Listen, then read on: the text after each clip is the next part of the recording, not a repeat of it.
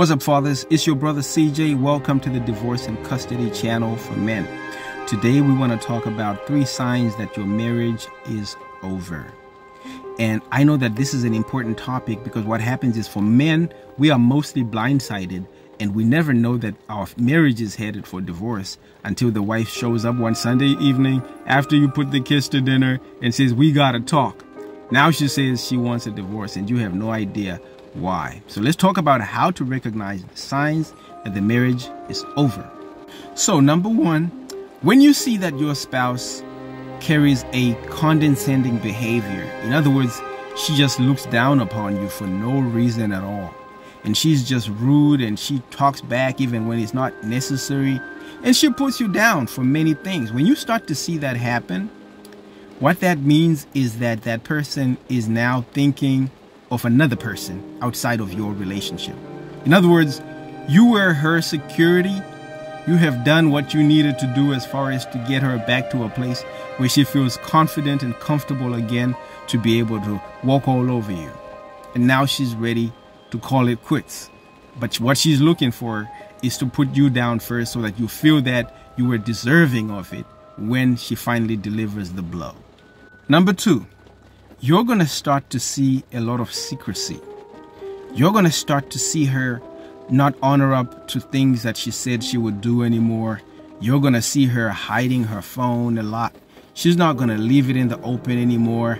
She's going to be, and if you look at her emails or her texts, she's going to be reaching out to a lot of guys, a lot of people from the past. She's going to be reminiscing to people, the ones that got away.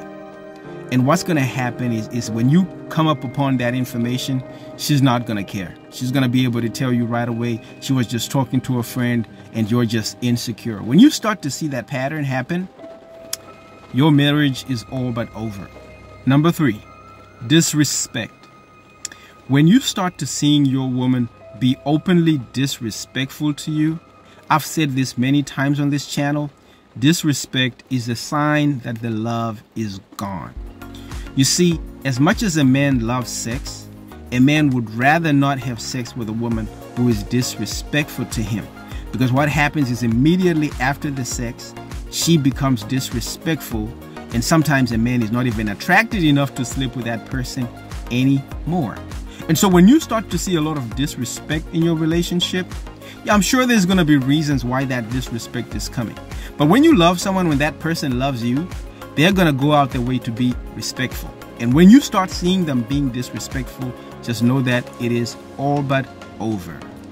So when you see these signs, what do? Well, here's what you do. Number 1, some guys will go for counseling.